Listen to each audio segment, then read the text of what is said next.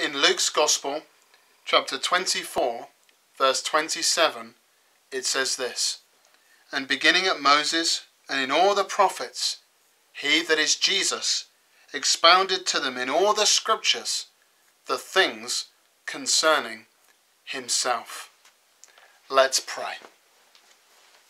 Our gracious and ever blessed God, we thank you that we come to you in and through that wonderful and worthy name of our Lord and Saviour, Jesus Christ. We thank you, Father, that we do not come to you through our own name. We do not come to you through any other name, for surely you would not hear us. But Father, we thank you that we come to you in and through the name of the Lord Jesus. We thank you that his name far surpasses any other. We thank you that his name is above any other name. And we thank you that at the name of Jesus, every knee should bow. Father, we do praise you for the fact that Jesus Christ is Lord. We worship your dear Son. We praise you for your great, glorious Son, the Lord Jesus. We worship him. We thank you that he's fully God, and we thank you that he became fully man. Father, we praise you that he is our answer. We thank you that we look to him. We praise you that we have such a great Saviour, even the Lord Jesus. Father, we confess before you that we are sinners. We confess before you that we've done those things which have displeased you, and thought those things that are dishonourable to you, and acted in ways that displease you, said words that displease you. Father, we do pray that you would forgive us. We thank you that we have such a great, glorious Lord Jesus Christ. We thank you that we have such a high priest who came to represent us on the cross when he died for our sins. We thank you that he was delivered up for our offences and was raised again for our justification, for being accepted before you and having all of Jesus' righteousness credited to our spiritual account when we place our faith in Christ. Father, we praise you for the great gospel of the Lord Jesus. We thank you, Father, that you truly orchestrated it. We thank you that you designed it. We thank you that you entered into that covenant with your Son. We thank you that you gave people to Jesus Christ. We thank you that Jesus died, lived, died, and rose again and ascended and intercedes for those people. We thank you that Jesus is in heaven now, interceding for us at your right hand as our high priest. Father, we give you much praise. We worship you for the Lord Jesus. Father, we pray that we would know more of him. May he increase and may we decrease. May we know more of our Saviour. And also we would not forget the vital ministry of the Holy Spirit. We thank you that he seals these truths concerning you and your Son to our hearts. We thank you that when we place our faith in Christ, have the down payment, the guarantee of that earnest, of that inheritance. Lord, we praise you for the Holy Spirit. We pray that he would seal the truths of Jesus to us. Father, we pray for him to be with us. He will convict us of sin and draw us to the Lord Jesus. Father, we thank you for that effective work of your Holy Spirit. And Father, we pray that as we call upon you at this time, as we have this time of worship, we pray for your blessing to be upon it. We dare not, Lord, venture forth without you. Father, we know that Jesus said, without me, you can do nothing. Father, unless we have Jesus with us, it's in vain. Father, we pray that we would ever look to you. Father, we pray that Jesus' presence would be near us. Father, may we learn, but may it not just be head knowledge, but may it be heart knowledge as well. May we grow in our understanding. Father, we pray that we'd come to Christ. Be with us, O Lord, as we proceed. Lord, we pray for your grace and for your favour to rest upon us. And it's in the name of the Lord Jesus, our great mediator, that we pray this prayer. Amen. Well, we've been looking at what the Bible is like. And today I've got a visual aid to show you. I'm sure you've all drunk one of this. It's a glass of milk. I'm sure you like a glass of milk. I'm sure you do. Well, maybe adults, you have tea or coffee, and probably some people take it black, of course. Some people have a dairy intolerance, so they can't have milk in their tea or coffee, but maybe you put milk in your tea or coffee. Milk, we use milk all the time. Maybe you have cereal in the morning. Maybe this morning you had cereal for breakfast and you put milk in the cereal. Maybe you have porridge and you put milk in with the oats. We have milk a lot, don't we? Particularly babies. Yep, you had milk when you were a baby. That was your staple diet. And as soon as babies are born, they cry out for milk. And when they're hungry and they want milk, they cry out for milk. They have a strong desire for milk. They really want milk. They have a strong craving for it because it nourishes them. In fact, that's all they can have. You don't give a baby steak and chips, do you? And give babies solids. What do you give babies? You give babies milk. Now, did you know the Bible describes itself as like milk? In a book called 1 Peter chapter 2 and verse 2, it says this: as newborn babes desire the pure milk of the word, that you might grow thereby. As babes desire the pure milk of the word, that you might grow thereby. Just as a baby craves for milk, Peter, and God through Peter, tells us in God's word that we're to crave for the pure milk of God's word. Pure milk. Not that's mixed with other things, but it's pure milk. That's pure, is going to do us good. Not the word mixed with different errors, but the pure milk of the word. So just as milk causes us to grow, the Bible causes us to grow. In fact, it's always a good state when a baby cries out for milk. It's a sign of health. It's a sign that they're healthy. They want milk. And it's a sign of spiritual health when there's a desire for God's word. In fact, there's got to be a worrying sign when there's not a desire for God's word, when we don't really want by the Bible. But we must be like babies who want milk that will nourish us, that will bring about growth in us.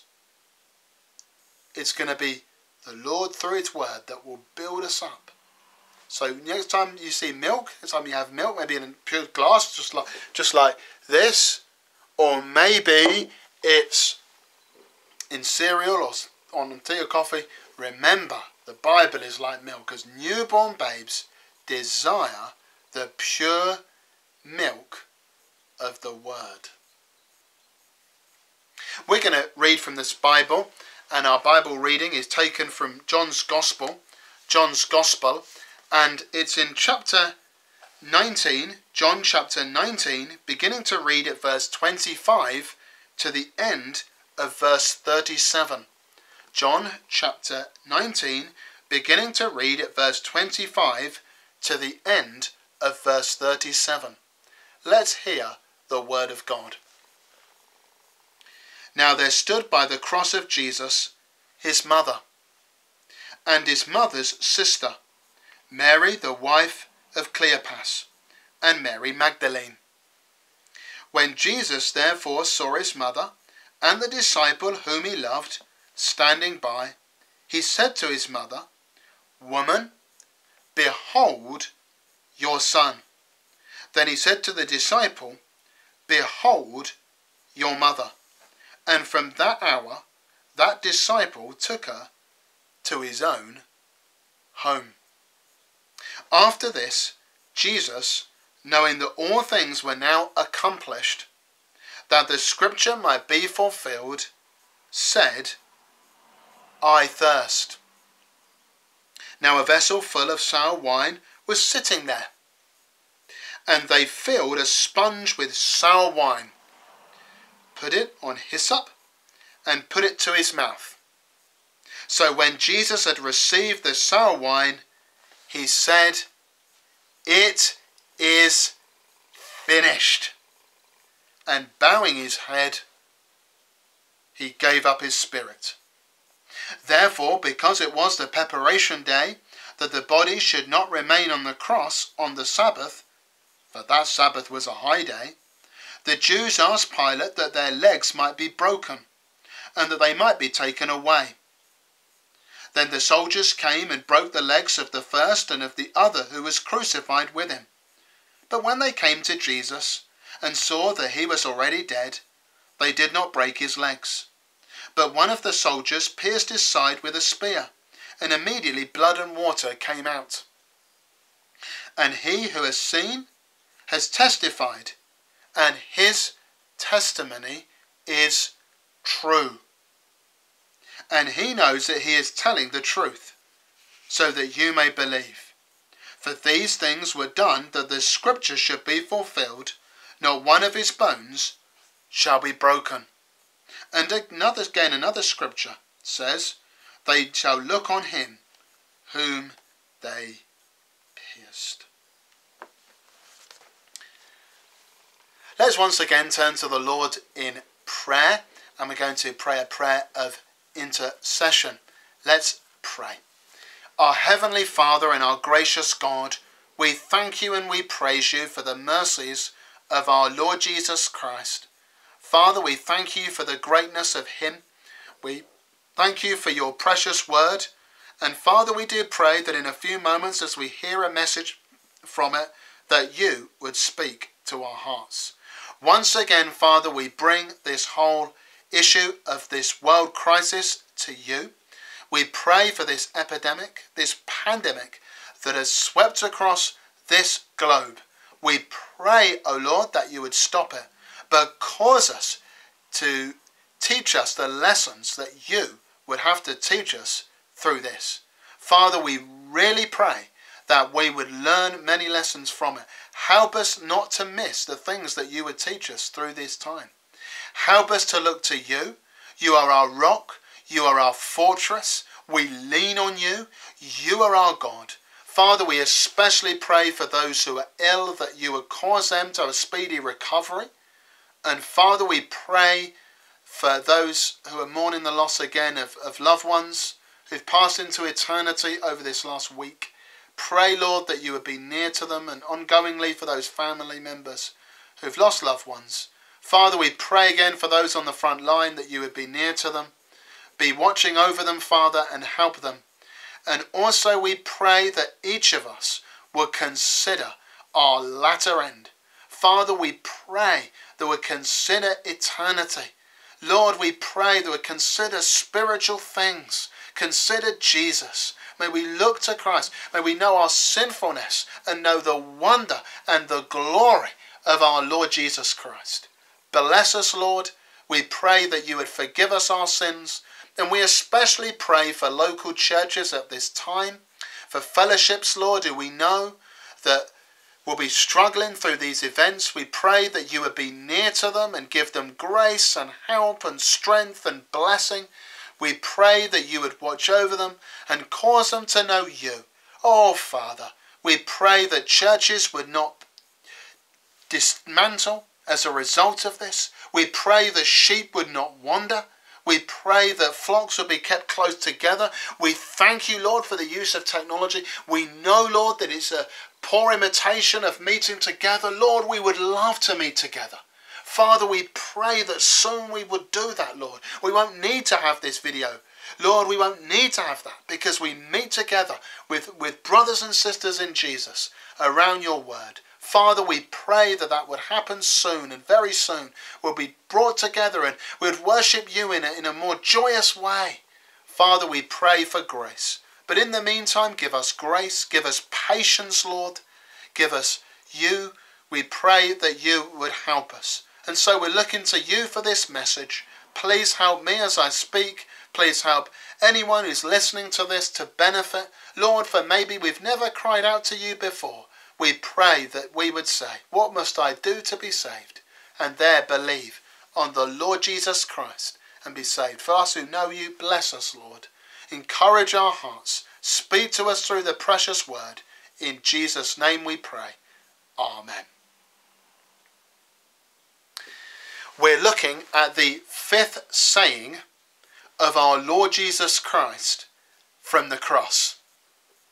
It's found in John chapter 19 and in verse 28. John chapter 19 verse 28, which reads, After this, Jesus, knowing that all things were now accomplished, that the scripture might be fulfilled, said, I thirst.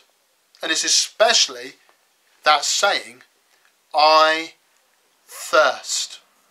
Now when you hear that, you might not think there's much to it.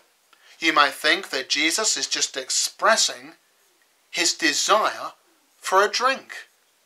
But actually, when you examine it, there is far more to it than meets the eye. There really is. This saying is very significant. It's very important. And it deserves our attention. And there is a lot here to explore. How are we going to do it? We're going to do it with 3 points. Number 1, please look with me at the leading up to these words. The leading up. It's very important that we understand that phrase just before Jesus said, I thirst. The leading up. And then secondly, we shall consider the meaning of. What is the meaning of these words? The meaning of these words. What do they actually mean? If there's something more to it, and there is, what does Jesus actually mean when he says, I thirst? And then thirdly, the drawing from. What can we draw from Jesus' words? The lessons we can learn. So first of all, we consider the leading up. The leading up to these words. It's very important that we understand that before we actually look at the words, I thirst. Very important. Because John, as he writes by the Holy Spirit, inspiring him, all the scriptures are inspired by the Holy Spirit. So John's writing down God's word, and he writes down an explanatory note before he says, I thirst. He doesn't just say, Jesus said, I thirst.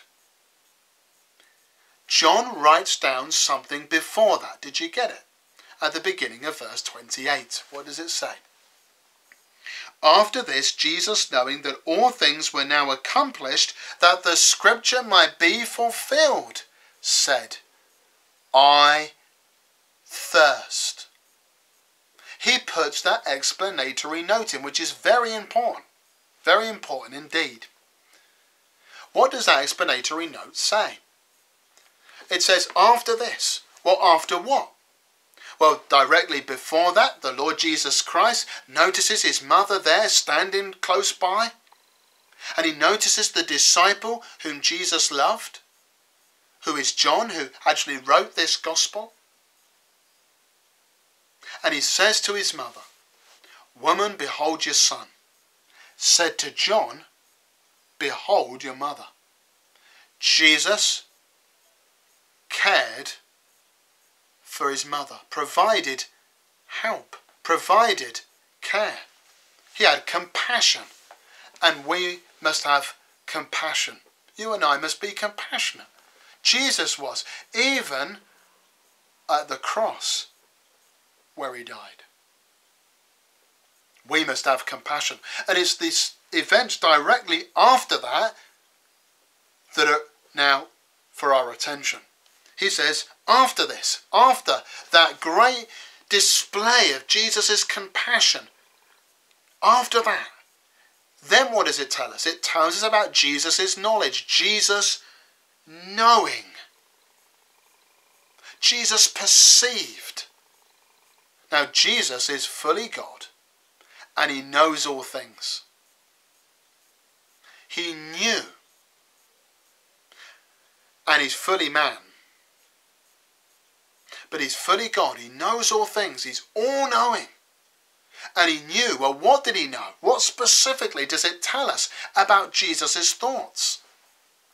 After this, Jesus, knowing that all things were now accomplished. Well, what are the all things? Because Jesus knew that all things were now accomplished. Well, what are the all things? They're the all things about our salvation. Why did Jesus leave heaven and come down to this earth? Well, he was sent by God the Father. The Bible says the Father sent the Son as Saviour of the world. 1 John chapter 4 verse 14. The Father sent Jesus on a rescue mission to deliver us, to rescue us, to save us from this present evil age, it says in another part of the Bible. He came on a rescue mission. I'm sure you know about rescue missions, don't you? You know about the fantastic job that RNLI do when they go out in rough conditions to save people who are drowning. Perhaps their boat's capsized and they get sent out, these volunteers. They're just funded by donations. Wonderful work, isn't it?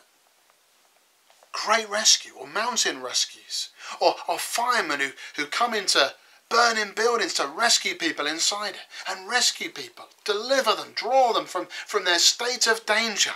And God the Father sent God the Son Jesus to rescue poor sinners like us, people who have broken God's law.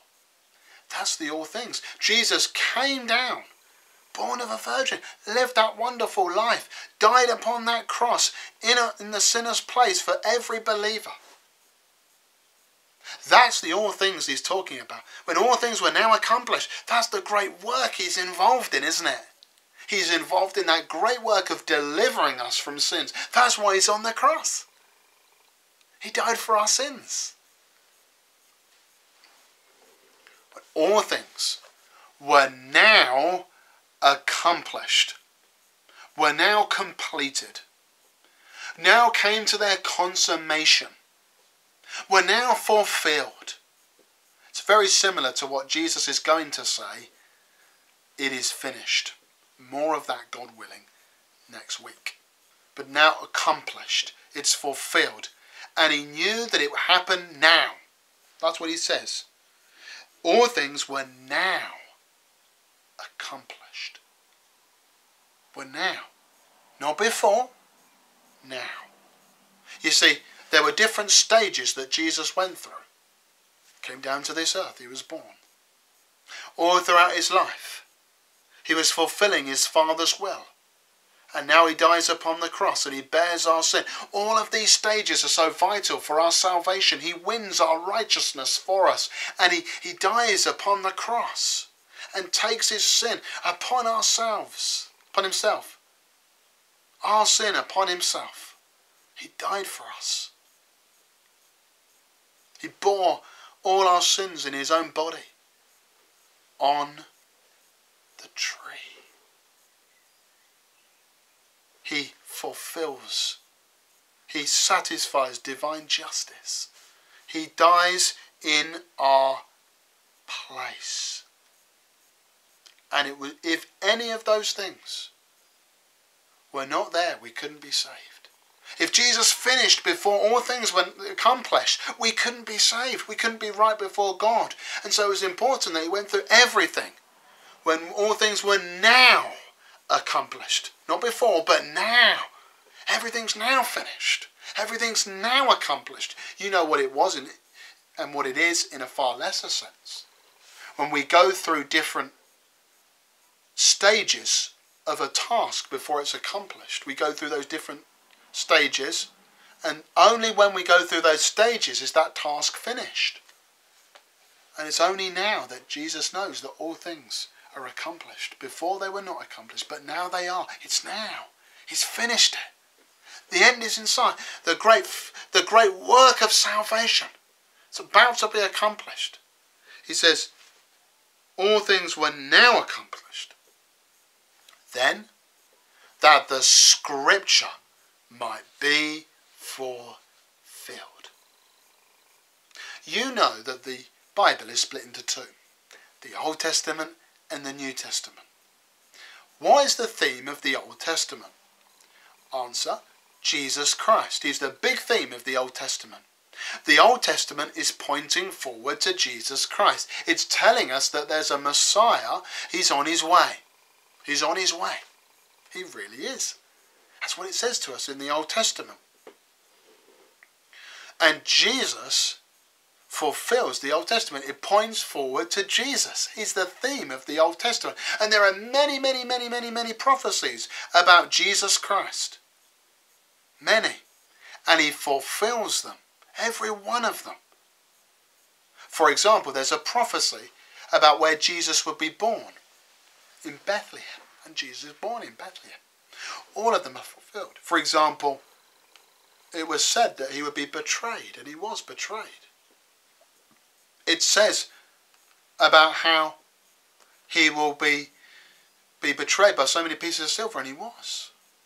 Many prophecies about Jesus Christ. Many prophecies about Jesus Christ's cross, as we've seen. My God, why have you forsaken me? When Jesus died upon the cross. And here's one of them, and Jesus knows. And it's amazing that he knows in his humanity, because he's in such pain, yet he's got clear thinking. And Jesus knows that one of them is not fulfilled. And it's about his thirst.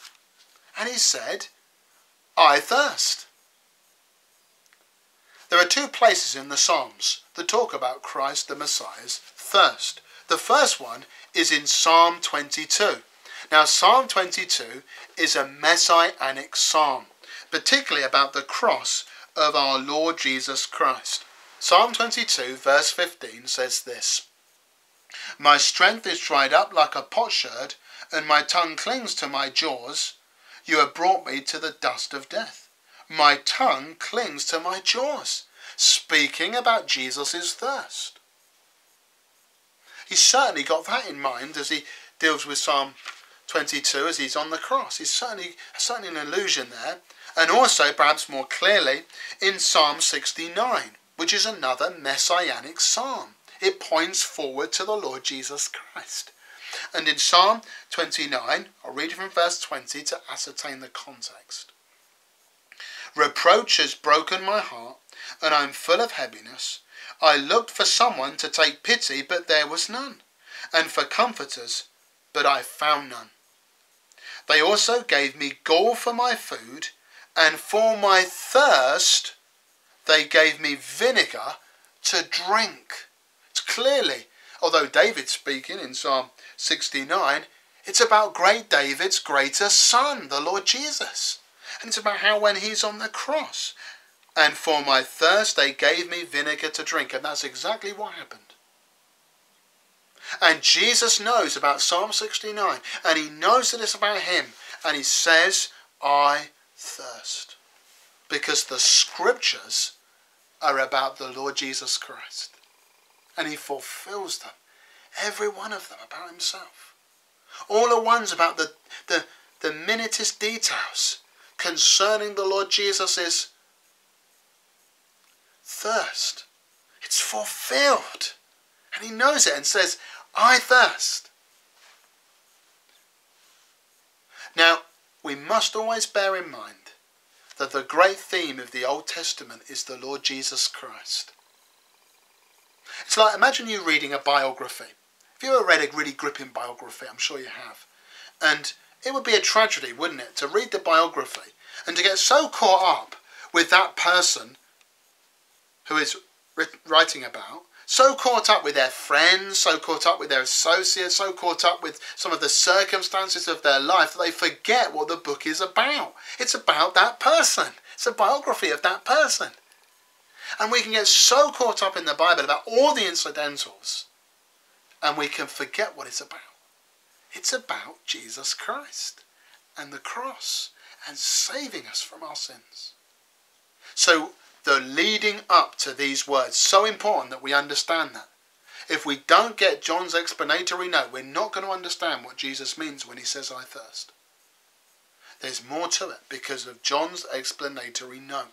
So, secondly, the meaning of these words. We've looked at, haven't we, the leading up to these words. Now the meaning of these words. What does Jesus mean when he says, I thirst?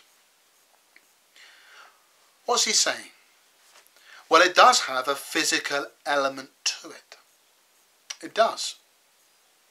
We know that the Lord Jesus Christ has been on the cross a long time. He's been on the cross for 6 hours. Yes, granted that at noon till 3 o'clock in the afternoon, it was dark. But in the morning, Jesus had to endure the hot Middle Eastern morning sun beating down on him. That would have made him thirsty. Also, we read of nowhere that of Jesus having a drink after the upper room. The chances are Jesus didn't drink until the night before. Now, even if we're not in any sense of pain, I'm pretty sure that most of us don't go without a drink until 3 o'clock in the afternoon. You think about it. You drink, don't you? You don't leave it from the evening to the 3 o'clock the next afternoon before drinking, do you? Before drinking some liquid.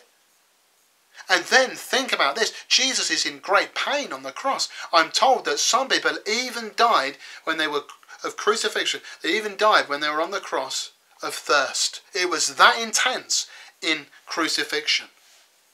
Jesus' thirst was raging. His mouth was very parched. It wasn't just that he was a bit thirsty. His mouth would have been raging with thirst when he was on that cross.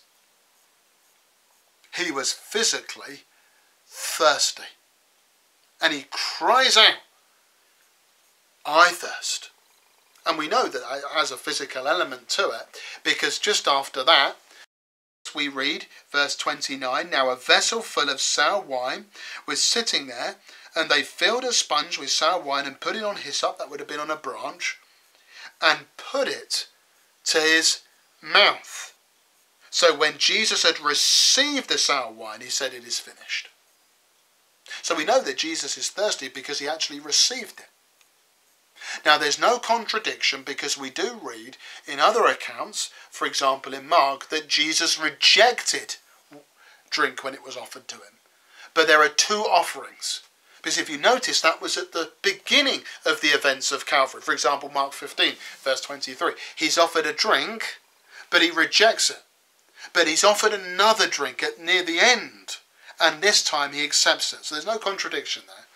And he's offered this drink, and he accepts it. It would have been the cheap wine that the soldiers would have drank. There's a vessel there, and it's full of sour wine. It's sitting there. They get this sponge. They put it with sour wine, put it on hyssop on a branch, and they put it up to Jesus' mouth when he's on the cross, and he takes it. Has his thirst tiny bit quenched? He takes it, actually takes it. It shows that he was physically thirsty. Jesus Christ is fully God, yes, but in a way that is very mysterious and I don't understand. He's also fully man in one person. He has two natures, fully God, fully man, one person. And as a man, he felt every single last pain that he endured on the cross.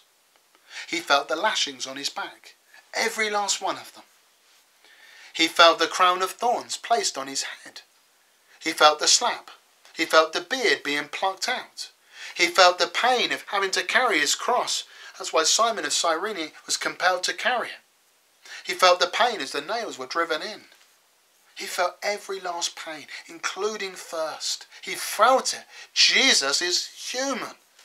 And that is great for us, because Jesus isn't aloof. And it means this. What does it mean?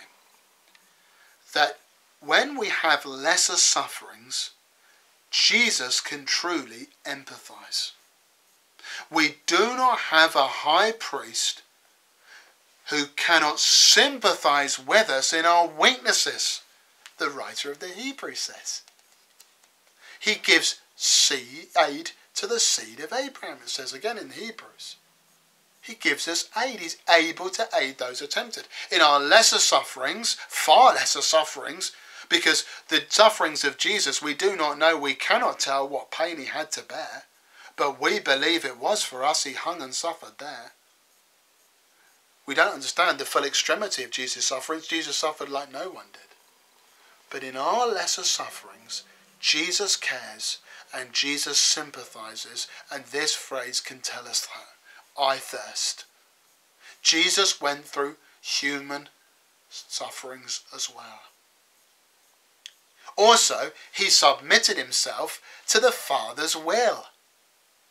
You see, when Jesus prayed just before he had the trial in Gethsemane, not my will but yours be done, to his heavenly Father. A part of that submitting to the will of the Father was Jesus enduring this thirst, having to go through it. It was a part of this submission that Jesus had to the Father's will. In fact, in an incredible way, he learned obedience by the things he suffered. So when Jesus was on the cross, he was submitting to the Father's will, even though it meant incredible, intense, raging thirst. Submitting to God's will does not mean that everything's going to be easy for us. Submitting to God's will doesn't mean that everything is going to be just hunky-dory. It's going to be full of roses. It's going to be like a walk through the park. It's going to be like a picnic in life. Everything's going to be fine. It's not like that. We go through sufferings, and Christians are not immune from them. In fact, sometimes Christians suffer even worse than others, don't they? And it's a part of submitting to the Father's will in a far lesser way than what Jesus did. We must submit to the Father's will like Jesus. We must submit to what God wants for us, as hard as it is. And say, your will, Lord, not mine. Your will be done. Not my will, but yours be done. Submit to God's will, even though it might be hard. It might very well be hard, but it's good to do it. In the 17th century, in France, there were the Huguenots that were incredibly persecuted. Incredibly persecuted. And there's a story of a young girl called Maria Durand. Maria Durand was 14, and she was hauled up, and she was asked to recant, and she didn't do it. You think about it, a 14-year-old, life ahead of her, obviously thinking perhaps about being a mother, being a wife and a mother, and other things, and having a nice life. 14. All she could have done was just recanted, had a lovely life, no problem, but she didn't. And she was taken, this happened in the south of France, to a tower near the sea. And there with others, she wrote in French, resist, resist, on the wall. You can still see it today if you go there. In Aigues-Trondes, I think I pronounced that rightly, Aigues-Trondes, in the south of France, just east of Carcassonne, not that far. Maria Durand, she resisted the authorities because she submitted to the Lord Jesus Christ. She submitted to God's will, and it was hard for her. In fact, she had to be in those conditions for 83 years of her life. She submitted to God's will even though it's hard. And Jesus is being like Jesus, isn't it? We must submit to God's will even though things are hard. There is a physical meaning, but there's more to it than that, as we say. There's a spiritual meaning, a physical and a spiritual meaning. So when Jesus says, I thirst, there's more to it than just physical thirst. We know that because of the explanatory note. It's in the salvation context. So why does John say about how the scripture will be fulfilled and that all things will now be accomplished, about his salvation work, if it's just physical thirst? It's not, it's spiritual thirst as well. There is spiritual thirst. Jesus is thirsting for the souls of men. He's thirsting for people to be saved, to be right with him through what he did on the cross. He has this intense desire to see people saved. He does. The work of salvation is about to be accomplished. He knows that all things are now accomplished.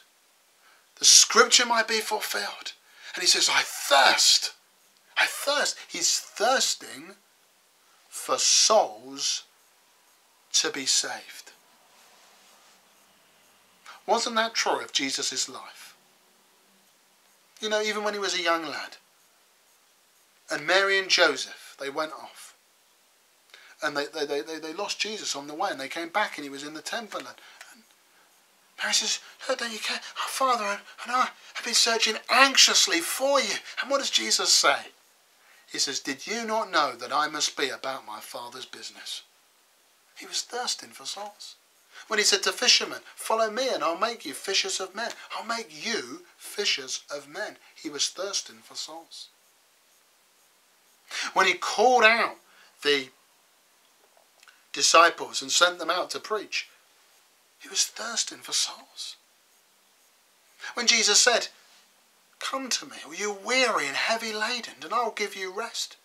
Take my yoke upon you and learn from me, for I'm meek and lowly in heart, and you will find rest for your souls. For my yoke is easy and my burden is light.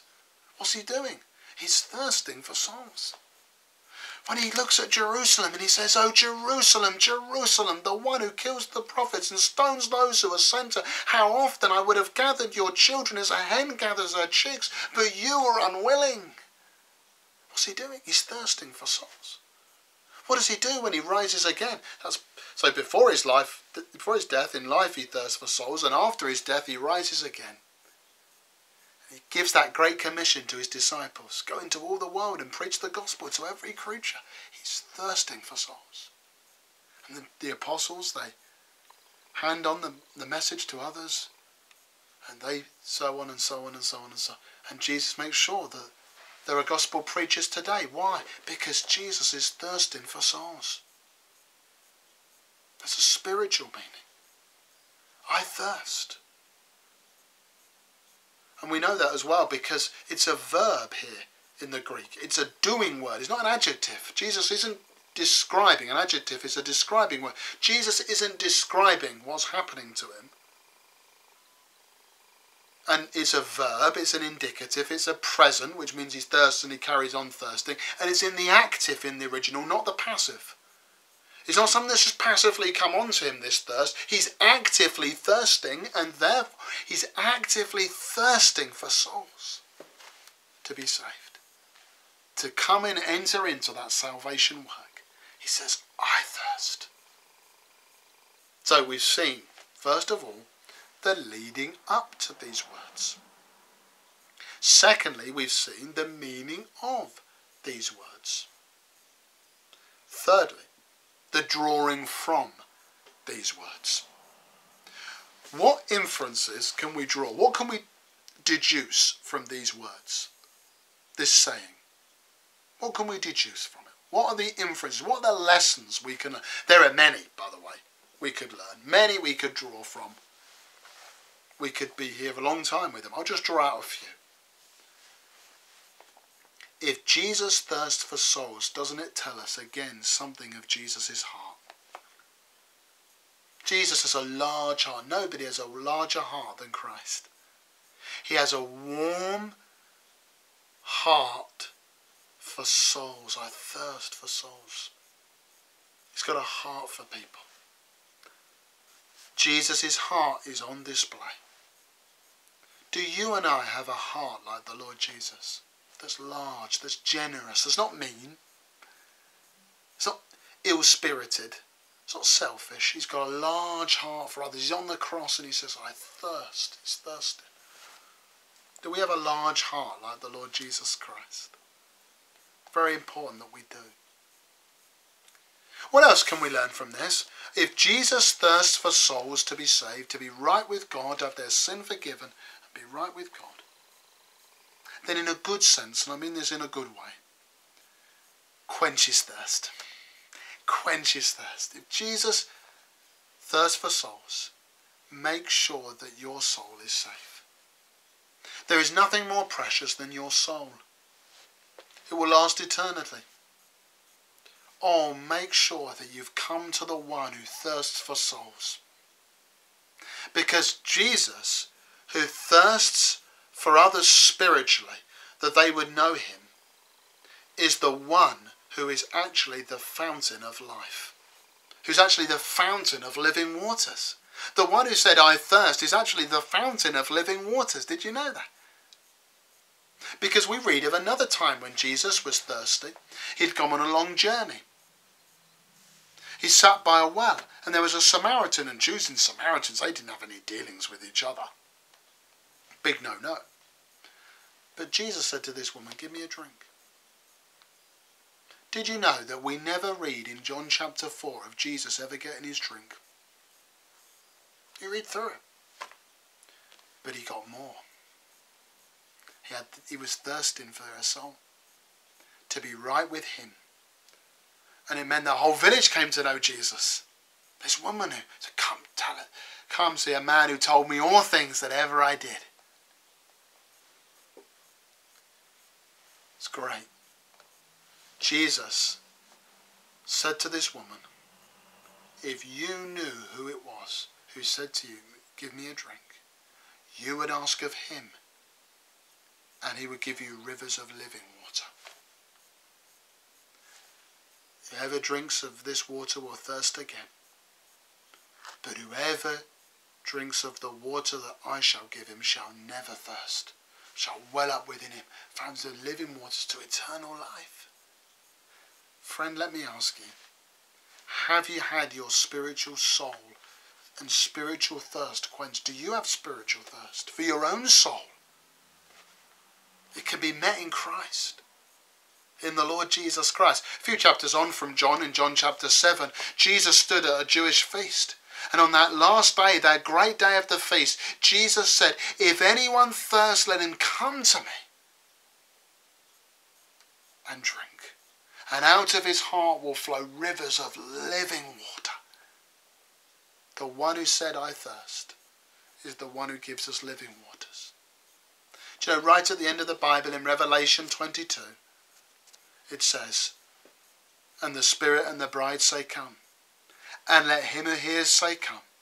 And let him who thirsts come. And whoever desires, let him take the water of life freely. Take the water of life freely. Take Christ. Satisfy you.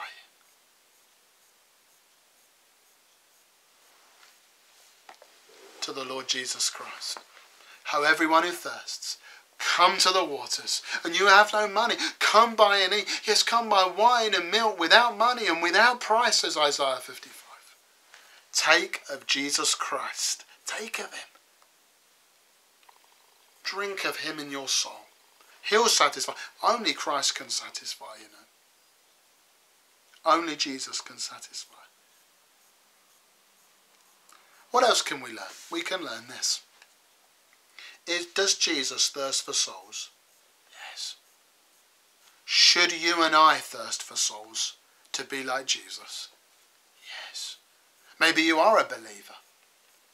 We ought to rekindle our efforts to thirst for souls to be saved like Christ. We want to be like the Lord Jesus all through his life and his death and his heart after he rose, before he ascended. He's got a thirst for souls. He's not willing that any should perish, but that all should come to repentance. Do you know what the Lord said to a prophet in the Old Testament called Ezekiel? In Ezekiel chapter 33. It says, as I live, says the Lord, I have no pleasure in the death of the wicked. but that he should turn from his way and live. Jesus doesn't have pleasure in people dying. Christ doesn't take pleasure in the death of the wicked. He doesn't rub his hands, and he's not vindictive. He's got no pleasure. He's got a wide heart. He thirsts for souls, and if Jesus does, we really ought to as well. Will I tell to sinners round, what a dear Saviour I have found. Let's pray earnestly for souls. Let's try and do what we can. Difficult now in the lockdown, appreciate that. But do what we can to tell people about Christ, to thirst for their souls, to want to see the Lord Jesus uplifted. Do you remember Rachel in the Old Testament when she didn't have children? She said to her husband Jacob, give me children or I die. What a lesson that is for us. We could use that as an illustration to say, give me souls, Lord. Thirst for souls to be right with him, with the Lord. Let's want to see people won for the Lord Jesus Christ. So we've seen, I thirst. Do you see how this is more important than what first meets the eye?